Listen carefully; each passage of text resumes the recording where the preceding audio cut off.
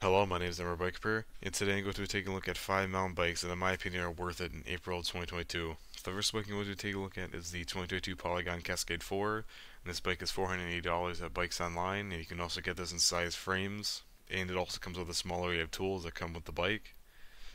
And here's a couple pictures of the bike.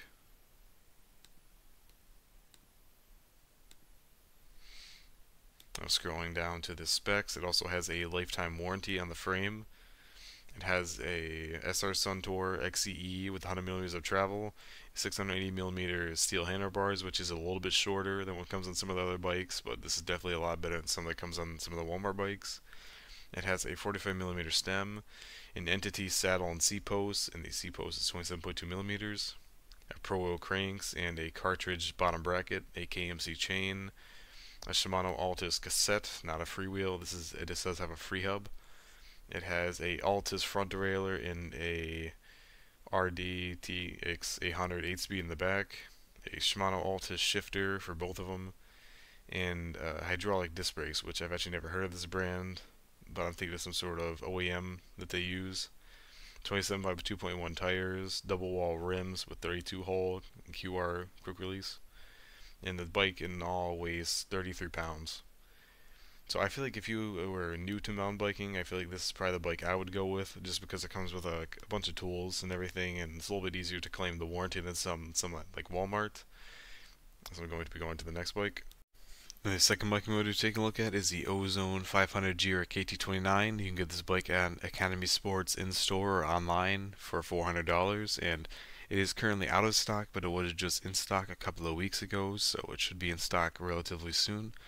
And kind of going over some of the specs, it has Shimano EasyFire shifters, 29 CST tires, which are more of a hybrid than knobby, kind of more mountain bike tires.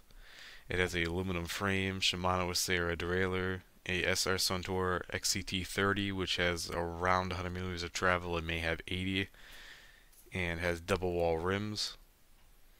And kind of going, it has pro wheel cranks and looks to have a Tourney derailleur up front.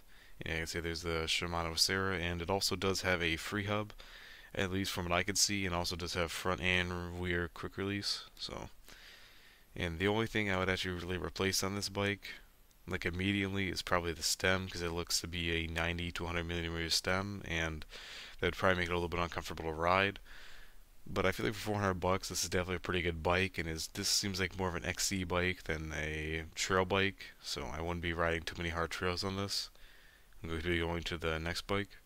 And the third bike I'm going to be taking a look at is a Schwinn XMDP, and this bike is $500 at Walmart in store and online, and it comes in three colors: red, blue, and black. And the black version is $450, and it does not come with a dropper seat post. And the XMDP has a 19-inch frame. Here's a couple pictures of the bike.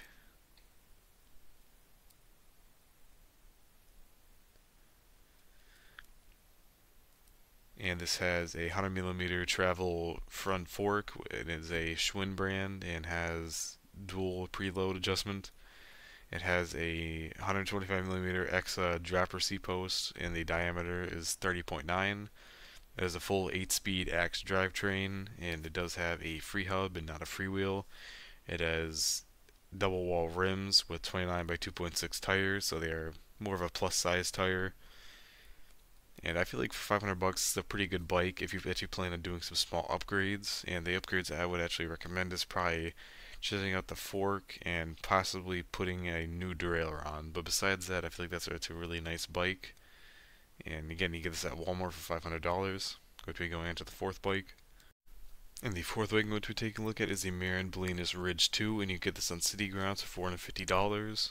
And some of the models are out of stock, like the large and the XL is actually out of stock, but you can actually get this with different wheel sizes and frame sizes. It comes in two different colors, gray and black. Kind of going over some of the specs, it has a SR Suntour XCM DS, 100 meters of travel with a preload adjustment. It has a Shimano cranks, Shimano shifters, and an 8-speed Altus rear derailleur. It has Marin double wall rims with a free hub, not a freewheel. It has a Marin 45 millimeter stem, 780 millimeter with 12 meter rise bars. It has a Sunreese 8-speed cassette with 11 to 32 tooth. It has Power branded brakes, which are Power CX7. The tires are 29 or 27.5 by 2.2. The bottom bracket is a sealed cartridge bearing, and the pedals are a nylon platform.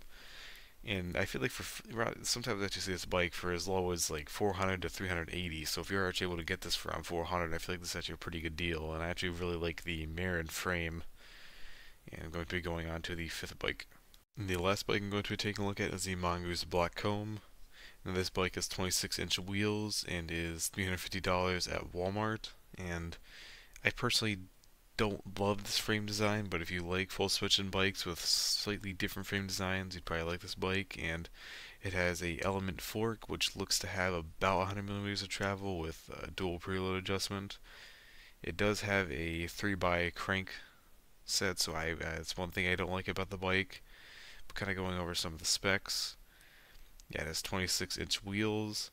It has an L-beam alloy frame. There's 24-speed trigger shifters, front and rear mechanical disc brakes. It has double wall rims and the three-piece crank. So here's a couple pictures of the bike. Let's see, here's the suspension system. And this fork actually does look pretty okay for an Element brand, which is, I believe, a Mongoose OEM brand. And the bars look about 700 millimeter with the Shimano built-in levers and shifters. So if you were to buy this bike, the things I would recommend upgrading first is probably the rear suspension. It looks about the same level as the Mongoose XR Pro, but I would recommend putting a air rear suspension in that, and then I also would recommend possibly putting in some new bars and some new shifters and brake levers. But besides that, I feel like this is a pretty good bike for $350, and I don't believe you can get this in Walmart stores, but you can get this online. And my name is Emma Bookkeeper. Have a good day.